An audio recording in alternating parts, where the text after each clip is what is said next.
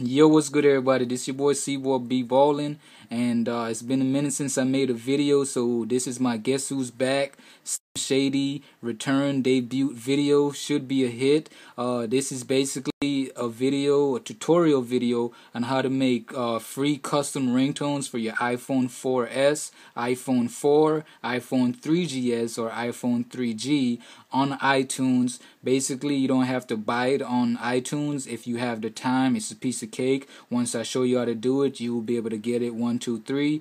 I know there's a lot of videos already on YouTube on how to make free custom ringtones, but none of them basically tell you there's a box that you have to check. You know, there is a box that you have to check. That's why once you watch those videos, it might not work for you, because a lot of people don't tell you that you have to go through this option and check this, make sure this box is checked or unchecked or whatever it is. Basically, so just follow this direction and it's gonna 100% work. I'm gonna go through it kind of fast because I just don't like to work slow, so it's a video. You can always slow it down, or be able to do what you do to get it. So basically, the first thing you need to do is you're gonna go down to where it says Start. Then you're gonna go to Control Panel. Then you're gonna go find the box that says Folder Options. You're gonna click on that. Then you're gonna go to where it says View.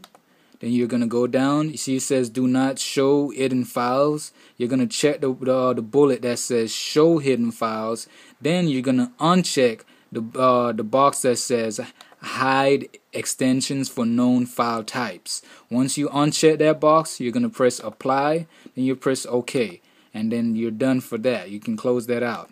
Then you're gonna go to iTunes and you're gonna pick whatever music you want to make the ringtone. And basically, I'm gonna pick this Tiger Rack City song, and you're gonna right click on it, go to where it says Get Info. Then you're gonna go to where it says Options, and I'm just gonna do this real quick. You can pick any. I think it's 40 seconds. The ringtones can be up to 40 seconds, but your phone don't ring for 40 seconds, so you might want to just say 30 seconds. I'm just gonna use 30 seconds. I'm gonna use the first 30 seconds of it because I really don't care about this song like that. I'm just gonna pick it. You're gonna make sure you hit the start time and the stop time. You're gonna check those two boxes. But since I'm starting at 0, I don't have to check the start time. But if you start anywhere else, you want to check those two boxes: start time and stop time.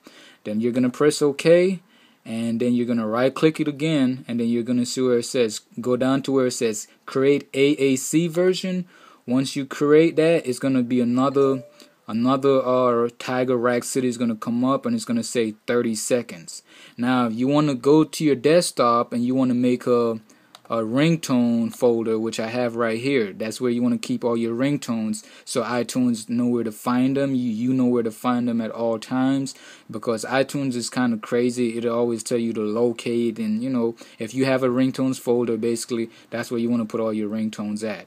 So you're gonna open that folder. It's easy to make a ringtone folder. Just make a new folder and name it ringtones, and you just bring your ringtones in there.